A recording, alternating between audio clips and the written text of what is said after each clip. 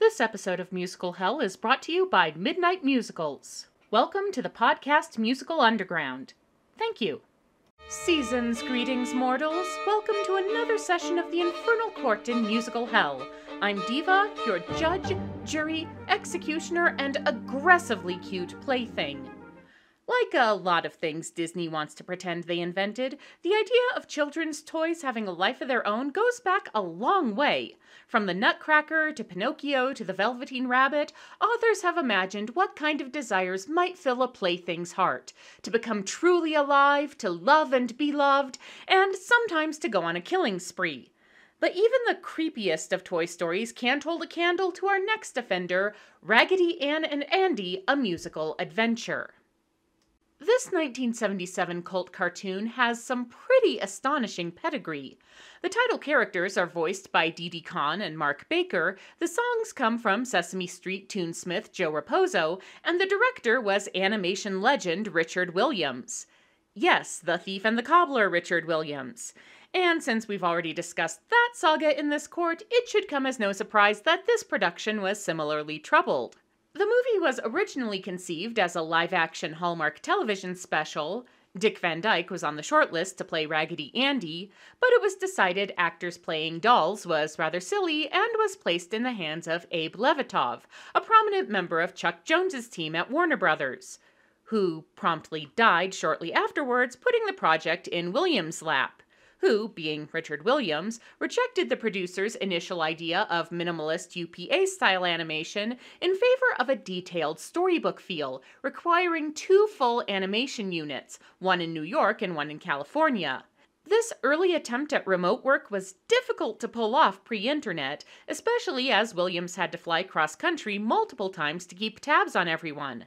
The budget inevitably skyrocketed, and what was meant for a Christmas 1976 release didn't see the light of day until March the following year, when it promptly flopped.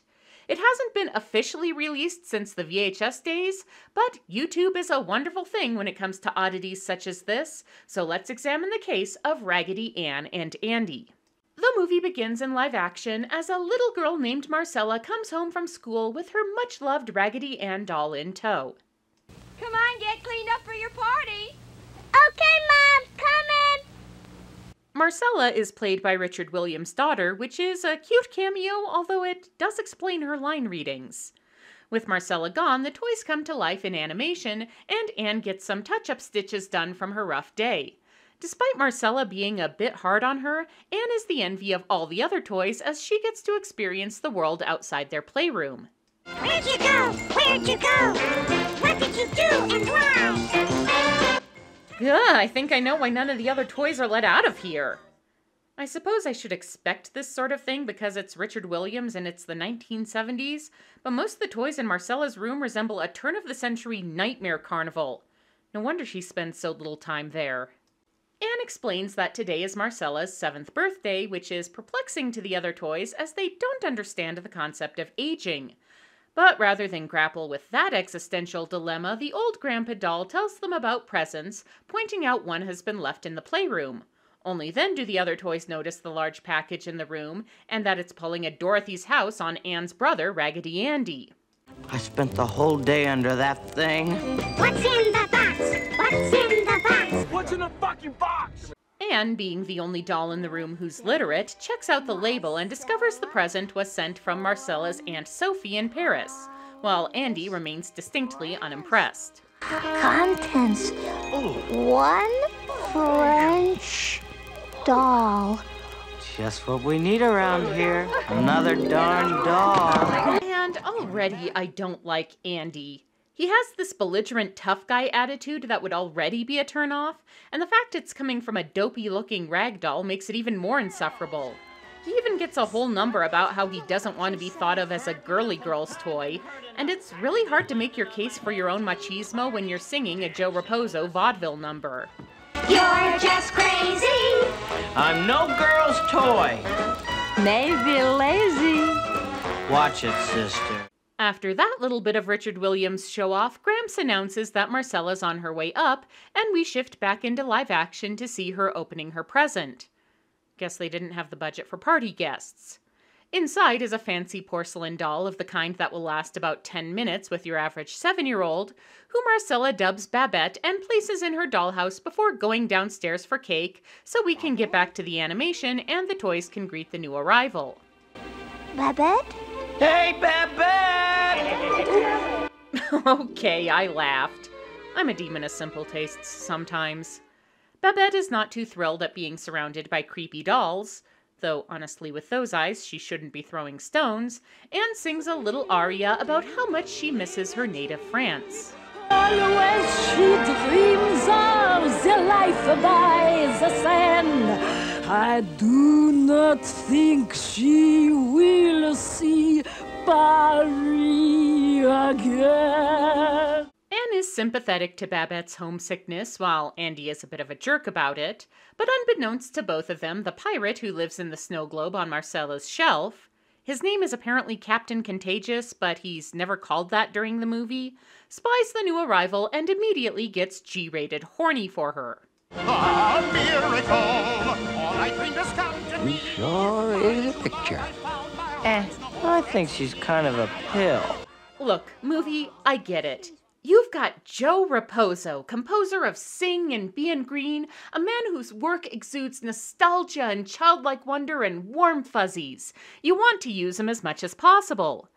But if you have to interrupt a song to keep the plot moving, that may be a sign that you need to kill one or two of your darlings. Sin number 3 is kind of a rare one for a musical in that there is too much music. There's no set ratio for how much of a musical should be singing. It can range anywhere from a few songs to literally everyone sings all the time, but no matter how much of it you have, it should serve the overall feel and arc of the story. Raggedy Ann and Andy tends to get bogged down by its songs, which show up in the most random places. Raggedy Ann, oh Raggedy Ann, hey, what you thinking about? Case in point. And that's a shame because Raposo provides some real gems for this movie, like Anne's I Am song, Rag Dolly. But with so much other music going on around them, it makes it harder for them to stand out, and they feel more like they're stalling the movie rather than enhancing it. The captain uses his prehensile mustache to send an SOS signal to Anne, who takes him at his word and decides they must free him from his watery prison. Fortunately, Old Man Doll Maxie, not the other old man doll, this one has a toolbox in his hat and arms like a Hindu idol, has a glass cutter on hand. Look, it was the 1970s. Everyone was still cool with kids fiddling around with things like pocket knives and jarts and radioactive materials. Predictably, things go south almost immediately as the playroom gets flooded, the captain's parrot Queasy turns off the lamp, and Babette is kidnapped under the cover of slightly less light.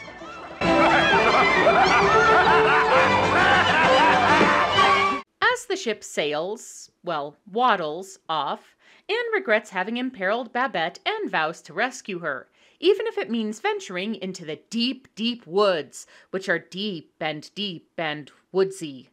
Andy comes with because his name is in the title too, and the siblings drop themselves out the window and into the unknown.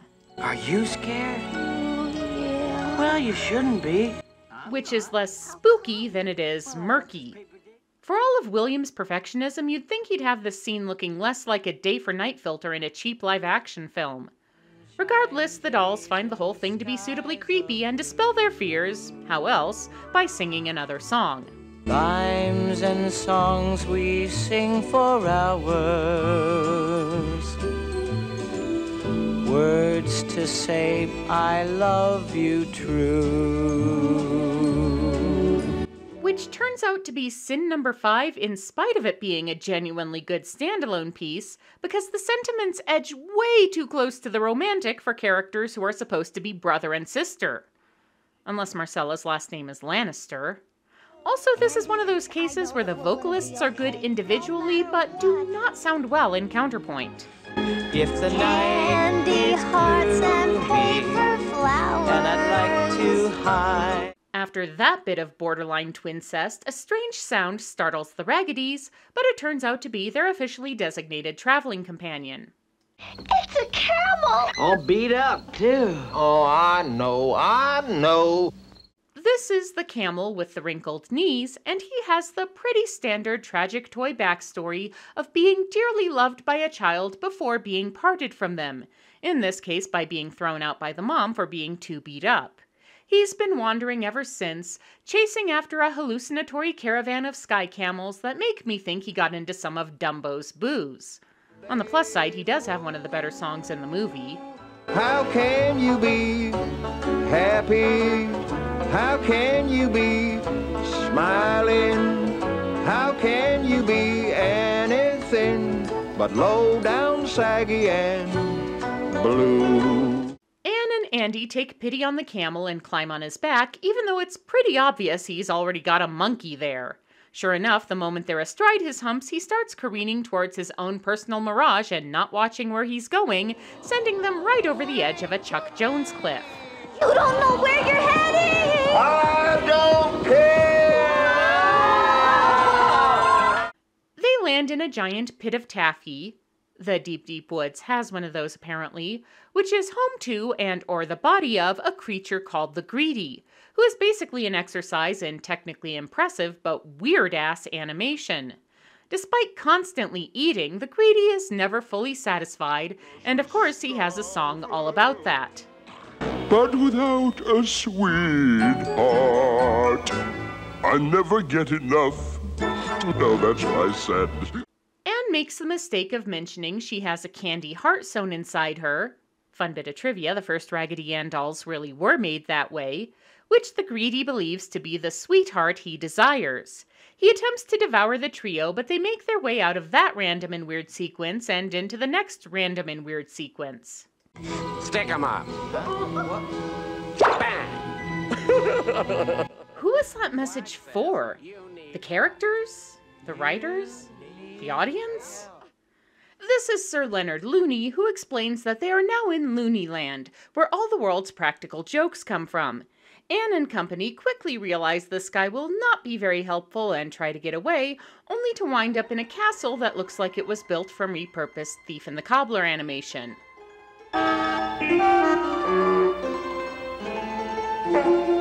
Which brings us to sin number 6, and one which seems to be a recurring issue for Williams, the inability to back up brilliant technical artistry with a strong story.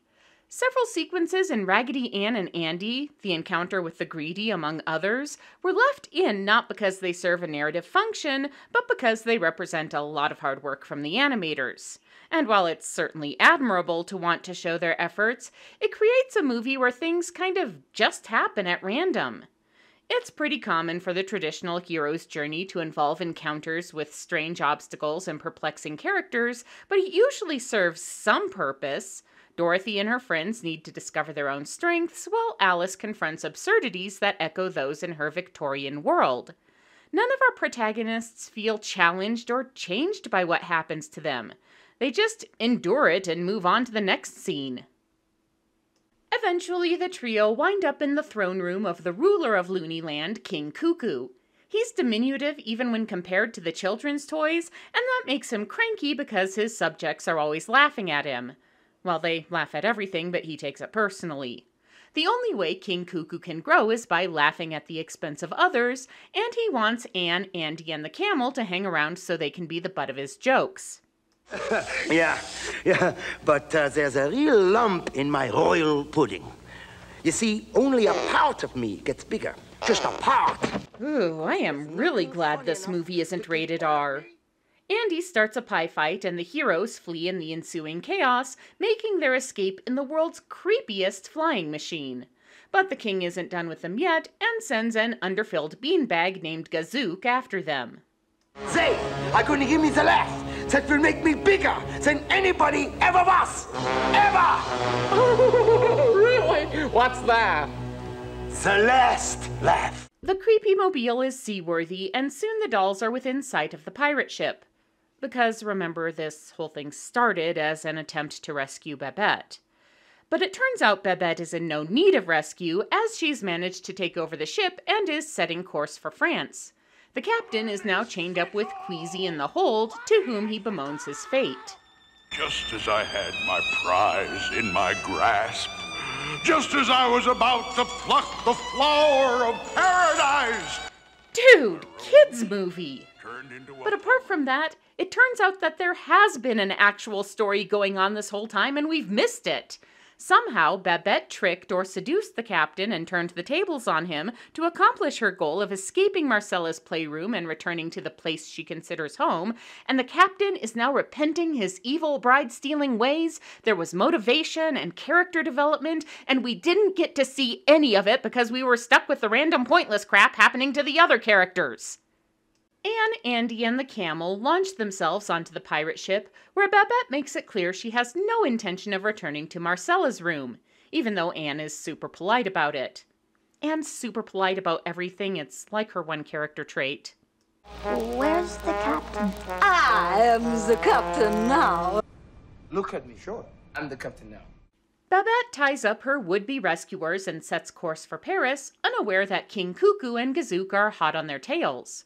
Fortunately, Queasy has discovered his beak can double as a lockpick, and he frees the captain, who frees the others in turn just as Gazook boards the ship and subjects everyone to tickle torture. You see, Babette? Marcella told us never to leave the playroom. Wait, that's the lesson you want Babette to learn? Never leave the house ever? That's a pretty crummy message, and we could have had a better one if we had more of Babette's perspective. Babette is, in some ways, a spiritual predecessor to Buzz Lightyear, a toy who considers the lot of a mere plaything to be beneath them, and comes to learn that the simple joy of being loved and cherished by a child can be every bit as fulfilling as the more glamorous existence they had envisioned for themselves. Babette's arc could have made for a good movie, but instead we got something like what would have happened if Woody had just wandered around aimlessly by himself for an hour before stumbling on Buzz in Mrs. Nesbit drag. The king's schadenfreude causes him to grow to massive proportions, but Queasy, who, let's face it, is the closest thing this movie has to an actual hero, figures out that, like all bullies, he's full of hot air and goes to puncture his ego in more ways than one.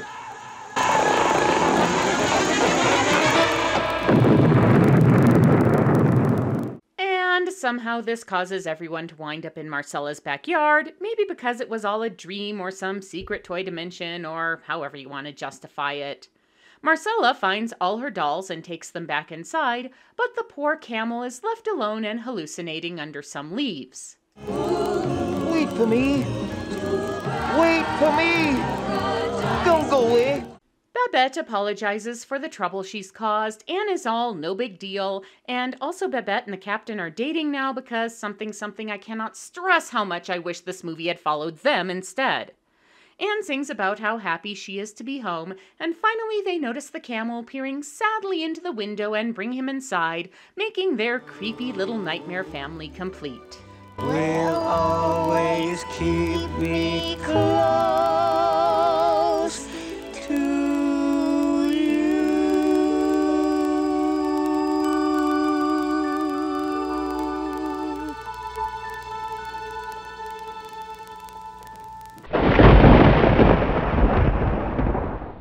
Raggedy Ann and Andy has a lot going for it. In spite of, or maybe even because of, some nightmarish characters and scenes, the animation is very good, especially the floppy ragdoll quality of the title character's movements.